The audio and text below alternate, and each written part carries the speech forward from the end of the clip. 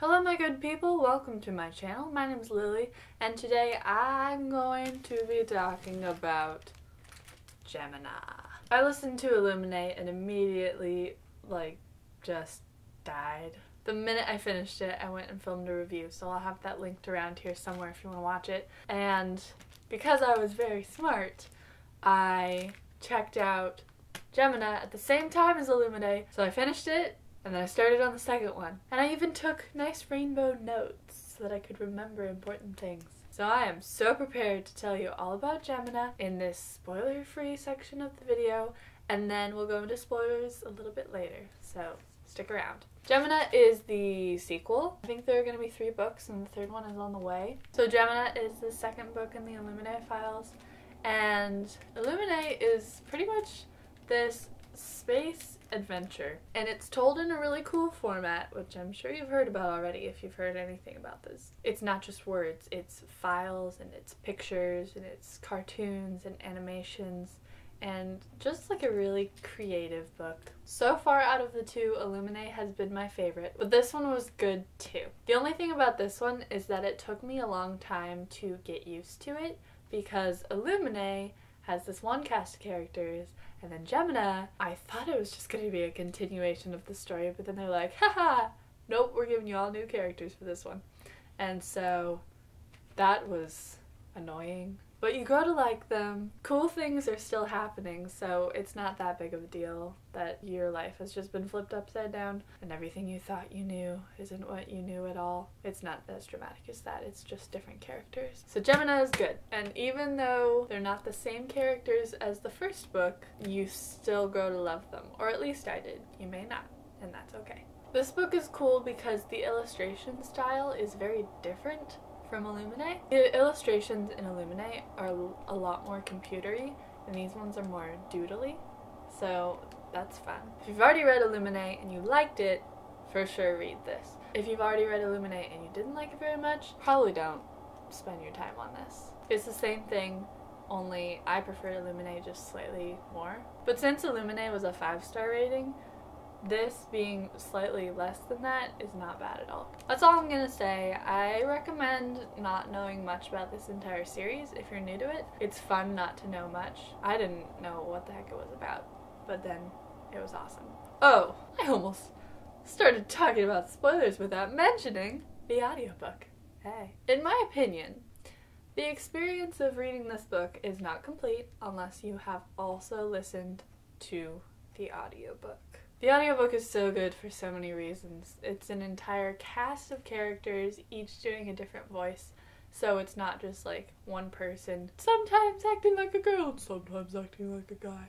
So it's a lot more believable and immersive, and there's sound effects, people with accents, and just all sorts of good stuff. But I know what you're thinking. Lily, I can't do that. You said there's illustrations in here.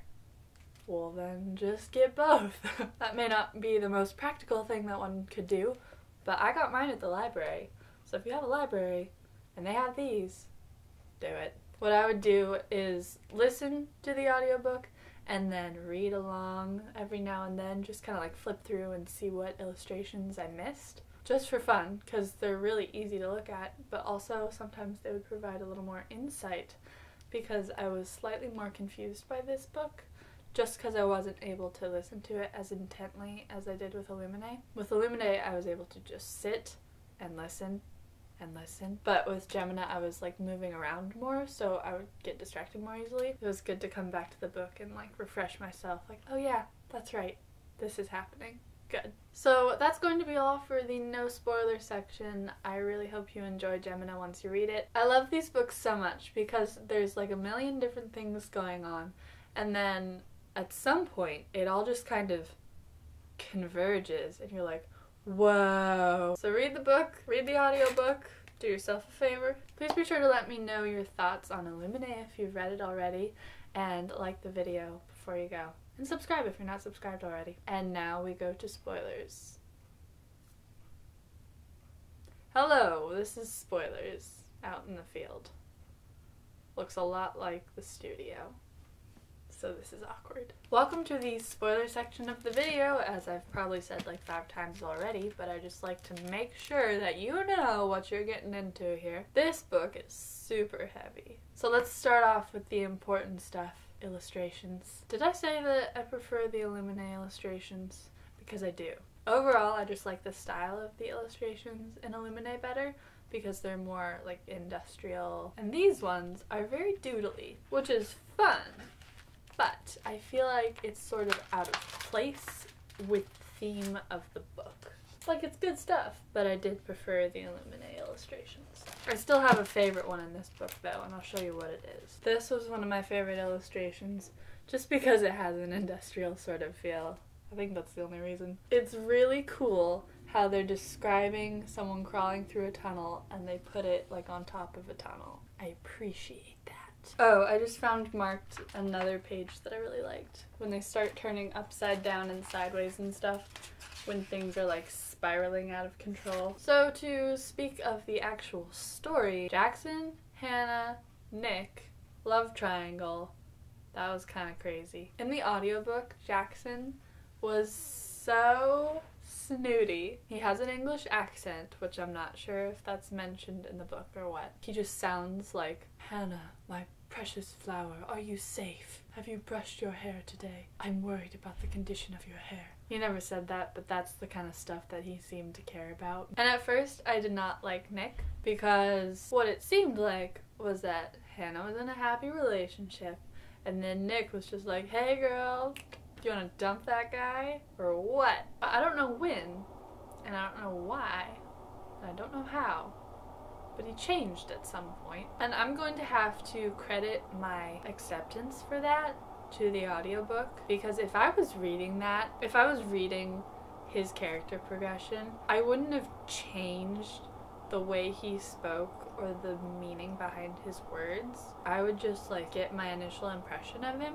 and then keep reading that way throughout the entire book. So like when it got to the point where Nick and Hannah were a thing, I would probably be like, nuh-uh, he's still annoying. But the audiobook changed him. He would speak in different tones of voice. And he wasn't necessarily saying new things, which is why I definitely think that I would be confused from the book. But the way that he was saying it, he was changing. And so I think that's why I accepted it. And they were a good pair at the end.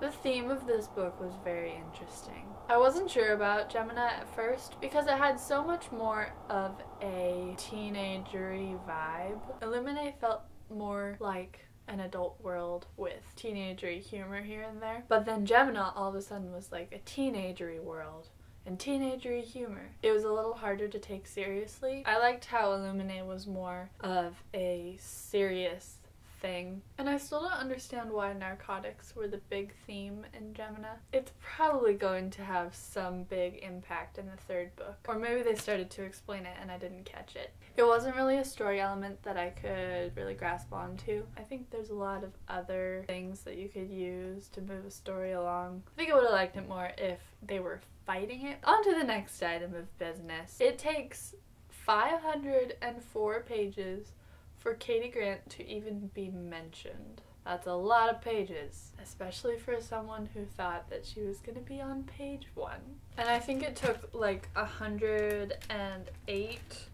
yeah, it took 108 pages to mention Katie's father.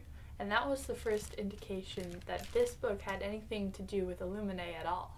But after getting through the first part with the new characters and the new theme and stuff, when it started to go back to the Lillywhy style, I was very excited. And things got real crazy. My favorite moment was when Hannah was talking to Jackson and she had suspicions that he was undercover. She's like, Jackson, I'm so tired. And he's like, that's okay, just turn yourself in. I've been telling you this for like 10 years now. But I'm just so tired. And then it starts saying like, Katie grabs a ladder. I'm really, really tired. She starts scaling the ladder. I just want to lay down. She starts like placing bombs. Like she's saying one thing and she's doing something completely opposite, and it's so great. That was my favorite part. My second favorite part was when Hannah's talking to Katie Grant and she's like, I just watched Nick die, I'm so sad. And then Katie's like, okay, well, we're gonna have to ask you to confirm your identity because we've got this guy named Nick over here saying he just watched you die. So something's not quite right. And then it was parallel universes, because I was so sad when she thought that Nick actually was dead. I love how these books do tragic things, but then they do them in a way that they can fix them. I love quantum mechanics. And I was so excited when Aiden was finally reintroduced too. And guess what? My favorite line was said by him, and I'll read it to you now. He says, "The concept of fortune is nonsensical, but Katie is insisting I wish you both good luck anyway. So good luck, Hannah Donnelly. The universe itself depends on you. No pressure." Classic Aiden. I'm really excited for the third book to come out. It's gonna be so long though. Like months and months. This is why I never read books when they come out. Thank you very much for watching and staying until the end of the video. And if you have any thoughts on Gemina that you would like to share with the class, please feel free to comment. And be sure to like and subscribe before you leave too. When the third book comes out, I'll be here. And until then, I hope this video does something for your life. Bye.